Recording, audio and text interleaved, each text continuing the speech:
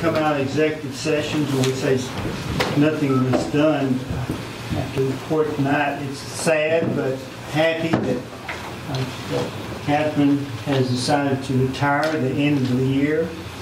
And after 32 years of service, I want to thank Catherine for everything she's done. What a great leader. I've been on board longer than anyone else. I think Catherine's always been fair.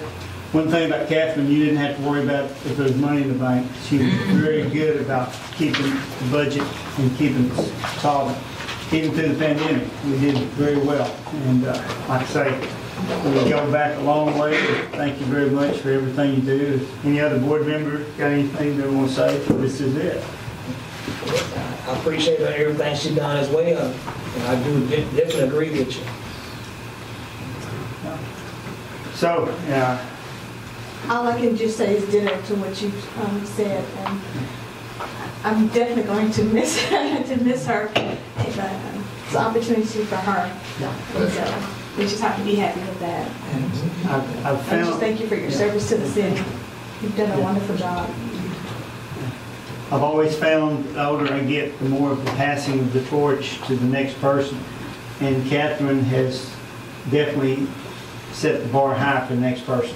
So the city will continue on, and Catherine has agreed to help us out and stay with us even after the first year if we need some help on some things, so I appreciate that.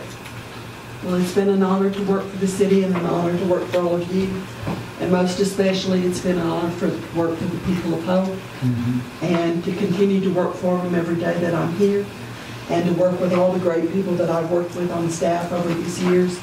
It has been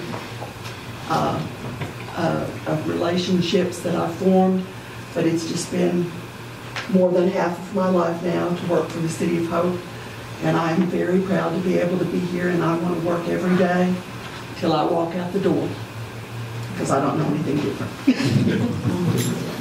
Been a good ride. Thank you, Catherine. Thanks, sir.